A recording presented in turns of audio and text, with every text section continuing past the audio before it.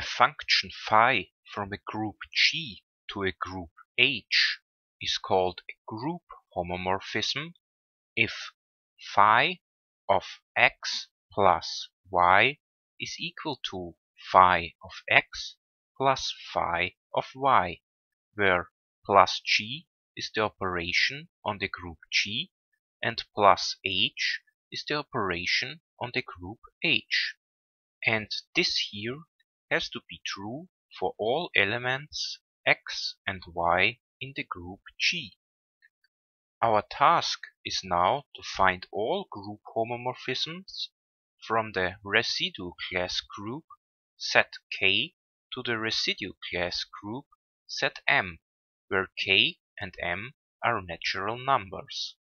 So this here is the residue class group set K, and this here is the residue class set M, and we are looking for all group homomorphisms phi from this group to this group here. The residue class group set K is defined the following way. You can also write it this way here, and it is defined as the set of all elements or sets A plus K times Z, where A is an element of the integers. And this set here is equal to that set here. So 0 plus K times Z, 1 plus K times Z, 2K minus 1 plus K times Z. That means that the residue class group set K has exactly K elements. The operation plus, so this operation here on the residue class group set K, is defined the following way. So A plus K times Z plus B plus K times Z is equal to A plus B plus K times Z. So this is the way how you define the operation plus on the residue class group ZK. So when I was in university, I learned that you can use the theorem on homomorphisms together with Lagrange's theorem to find all the homomorphisms from ZK to Zm. But well, I haven't liked this approach too much, so I tried to find an easier way to solve such tasks. I found a simple condition you can check to find all group homomorphisms from Zk to Zm, and you don't have to use any theorems at all. So I will show you this condition now.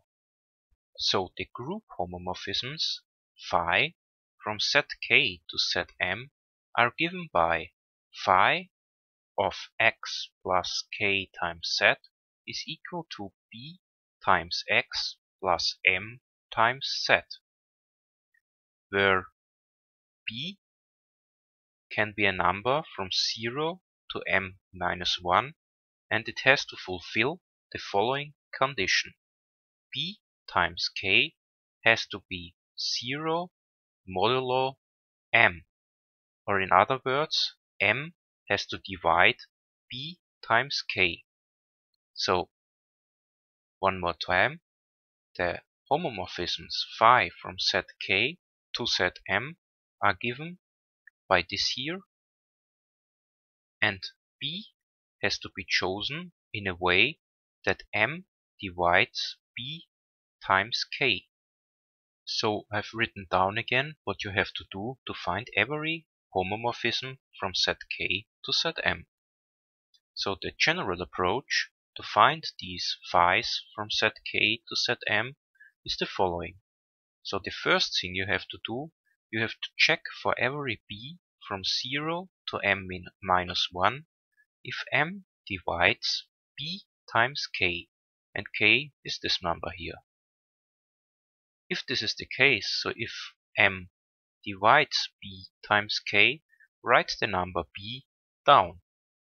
The second thing you have to do is to write down these functions here.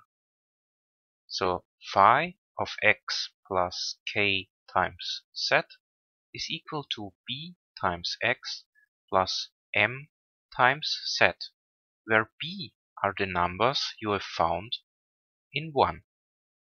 And these functions phi you have just written down by using the numbers from 1, so the numbers b from 1, are the homomorphisms you were looking for.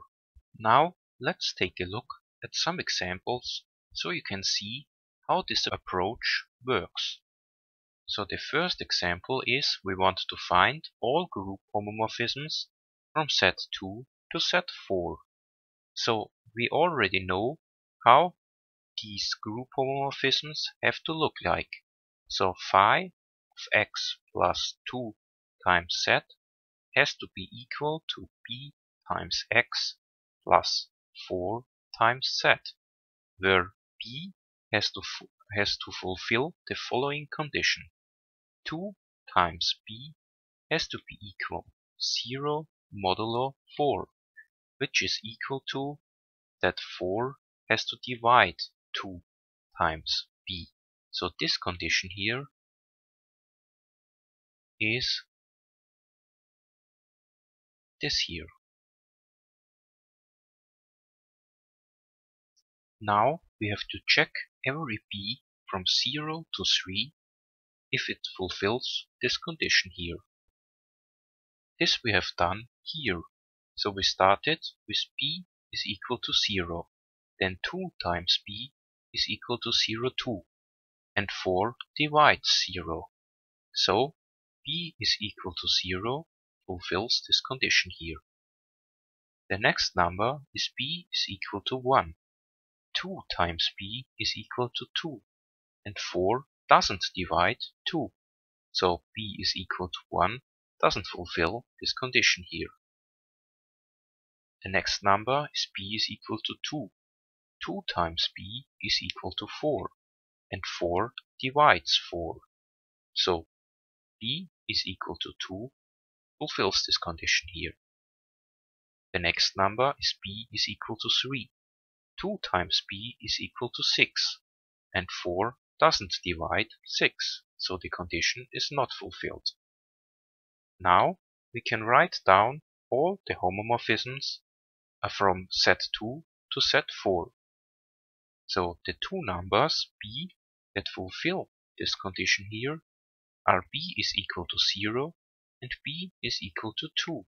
So the two homomorphisms we get from this are phi is equal to 0 plus 4 times z, and phi is equal to 2 times x plus 4 times z. And these are all the homomorphisms from set 2 to set 4. Now let's take a look at the second example. So in the second example, we want to find all the group homomorphisms from set 4 to set 6. So they look like this here, with and b has to fulfill 4 times b is equal to 0 mod 6, or 6 has to divide 4 times b. So we have to check every b from 0 to 5, and remember these numbers b that fulfill this condition here. So we started with b is equal to 0 again, and check this condition for b is equal to 0 to b is equal to 5. And we also found out that the only numbers that this condition holds true for are b is equal to 0 and b is equal to 3, because 6 divides 12 and 6 divides 0. For every other numbers, for b the condition doesn't hold true. So for the homomorphisms we then get phi is equal to 0 plus 6 times z, and phi is equal to 3 times x plus 6 times z, because b is equal to 0 and b is equal to 3 fulfill this condition here. The other numbers do not fulfill this condition. And so we have found every homomorphism from set 4 to set 6.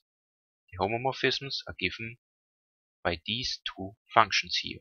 Let's take a look at one last example. So in the third example, we want to find every group homomorphism from set 5 to set 3. So the group homomorphisms look like this here, where B has to fulfill the following. 5B is equal to 0 modulo 3, or 3 has to divide 5 times B. So again, we have to check every B from 0 to 2, and remember these numbers B that fulfill this condition here. So we started with B is equal to 0, then 5B is equal to 0, 2, and 3 divides 0. Then we checked B is equal to 1, 5B is equal to 5, and 3 doesn't divide 5. B is equal to 2, we get 5B is equal to 10, and 3 doesn't divide 10. So the only number B that fulfills this condition here is the number B is equal to 0. So we immediately get that phi is equal to 0 plus 3 times z is the only homomorphism from set 5 to set 3.